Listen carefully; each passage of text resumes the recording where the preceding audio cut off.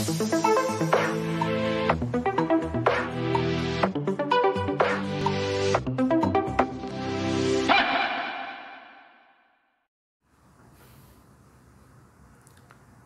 to all students.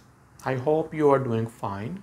In this video lecture, we are going to discuss general characteristics of Phylum Annelida, and we are specifically going to consult class Oligochaeta.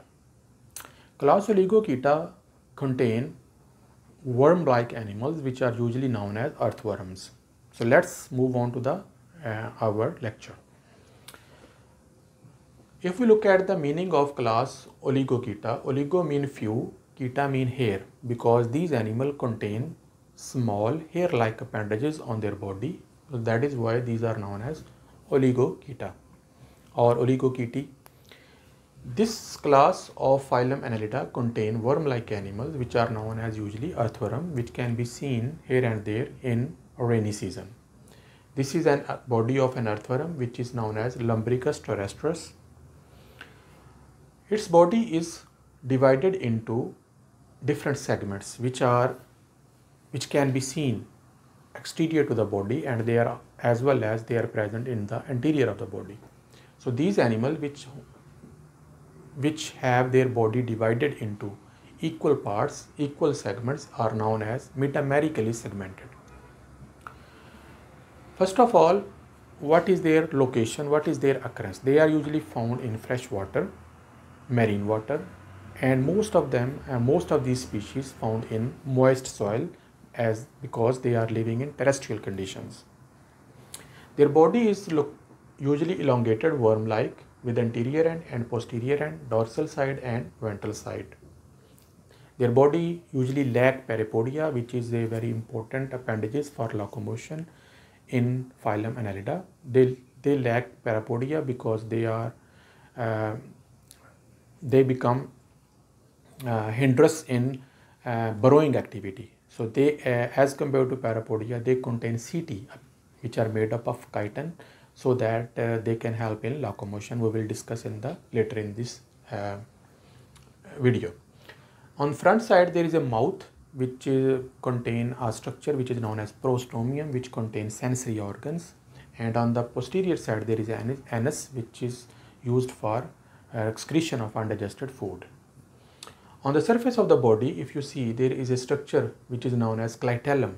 This clitellum secretes mucus and helps in the copulation during sexual reproduction between two species. Usually these animals are scavengers, and they use dead organic matter of animals and plants which is found in soil. So they eat soil, and in the soil, if there are dead organic matter, they will take it as a food. So now let's discuss different systems and internal and external structure of earthworm with help of a diagram. So I had already made a diagram for you. So this is a cross section of the body of an earthworm. If you look at the anterior side, there is an opening which is known as mouth, through which food enters into the mouth. And on the dorsal side of the mouth, there is a structure which is known as prostomium, and on the ventral side there is a structure which is known as peristomium. Prostomium usually contains sensory organs in the form of ocellus, sensilla and chemoreceptors, which help in the detection of different types of stimuli present in the environment. If you look on the dorsal side, there is a body wall of the earthworm which is segmented and which is protected by a layer of cuticle, and under the cuticle there is epidermis, and under the epidermis there are muscles which are known as circular muscles and longitudinal muscle, which help in the locomotion. In the same way, on the ventral side of the body there is also a body wall. Now let's move on to the digestive system of the body. As you can see in this diagram, the blue color portion of the diagram shows its digestive system. Just behind the mouth there is an opening which leads into buccal cavity. Buccal cavity is like opening which is used for feeding, and buccal cavity leads into a wider portion of the gut which is known as pharynx. Food moves from buccal cavity into pharynx, and then a tube-like structure which is known as esophagus, and then food reaches into a wide portion of the gut which is known as crop, where food is stored for some time. From crop, food is transported into another sac-like structure which is known as gizzard, which is used for grinding the food, and after grinding the food, food is pushed into the intestine. Intestine contains several glands which secrete enzymes, and these enzymes helps to digest the food, and after digested food is absorbed in the intestine. After absorption, undigested food is excreted out the body through anus in the form of small pellets of soil. Small intestine also contain an invagination which is known as Phlosol, which increases the surface area for absorption and digestion of the food. And on the dorsal side of the intestine and gut, there are some tissues and there are some cells which are known as chlorogogen tissue. They help in the function of liver and excrete nitrogenous waste, help to excrete nitrogenous waste from the food. Near the heart, there are also some structures which are known as calciferous glands, which helps to remove calcium from the food. Now, if we look at the circulatory system of the earthworm, there is a closed circulatory system present in earthworm, which is composed of 5 pair of hearts and dorsal and ventral blood vessels and commissure blood vessel. On the dorsal side of the body, as you can see in this diagram, red color, there is a dorsal blood vessel which is running from anterior to the posterior side of the body and giving branches to all parts of the body.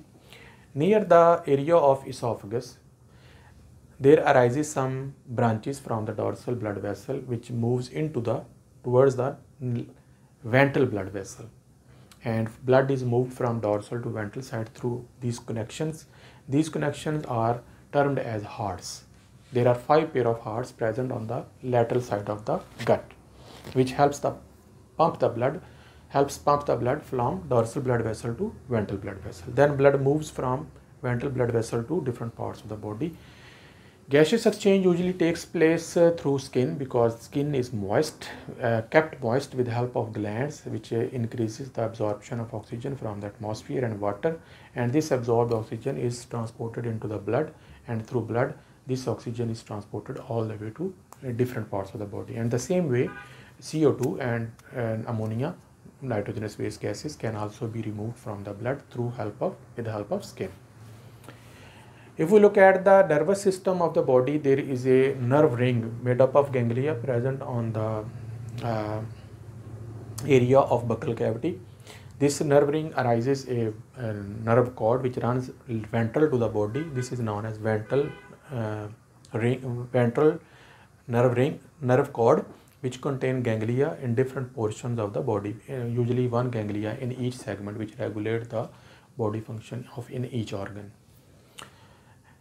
If we look at the excretory system is composed of metanephridia. Metanephridia are usually present in the form of pair, and each pair of the metanephridia, which are act like a kidney, present in each segment of the body, and which helps to remove the nitrogenous waste from the body, which I will discuss in future in a separate lecture. Body contain a cavity which is known as coelom. Coelom contains coelomic fluid, which help in the hydrostatic skeleton of the body. Now let's move on to another diagram, which is a cross section of an earthworm, so we can see more detail about the different organs of the body. Outside, first let's start from the outside of the body. There is a cuticle, which is a protective layer present all around the body of the earthworm, which is protective. Just below the cuticle there is an epidermis. Below the epidermis there are muscles, which are usually circular muscles and longitudinal muscles. Circular muscles present in the circumference of the earthworm, and longitudinal muscles present along the length of the earthworm, which help in the locomotion. Inside the body there is a cavity which is known as coelom, which is filled with coelomic fluid, and both circular muscle and longitudinal muscles and coelomic fluid helps in the hydrostatic skeleton and also as well as in the locomotion of the animal, which I already discussed in a previous video. If we look at the body, on side of the body, there are present CT, which are made of chitin on the both sides. These are CT which help in anchorage of the body during locomotion. If you look at in the center of in the coelom, there is a pair of nephridia, as you can see in this diagram, a pair of nephridia, metanephridia. One is on this side, one is on this side. Both of these nephridia absorb nitrogenous waste material from coelom through nephrostome, and excessive waste material is removed through nephridiopore from outside of the body. This is a dorsal blood vessel, as you can see right over here, and this is ventral blood vessel just below the digestive system. There is also subneural blood vessel, which also there is also subneural blood vessel. There is also subneural nerve cord which runs along the length of the body. There are also present gland cell on the ventral surface of the body, which helps to secrete mucus, which helps in the locomotion. On the dorsal surface of the gut, there are collagen tissue which act like a liver and helps to remove the nitrogenous waste. Phlosol, as I already mentioned, these are invaginations of intestines. As you can see, this is a green color, that is intestine, which runs along the whole length of the body, and invagination is known as Phlosol, which increases the surface area for digestion and absorption. And that's all. So this is all for today, and I hope it makes sense, and I'll see you in the next lecture. Until then, bye.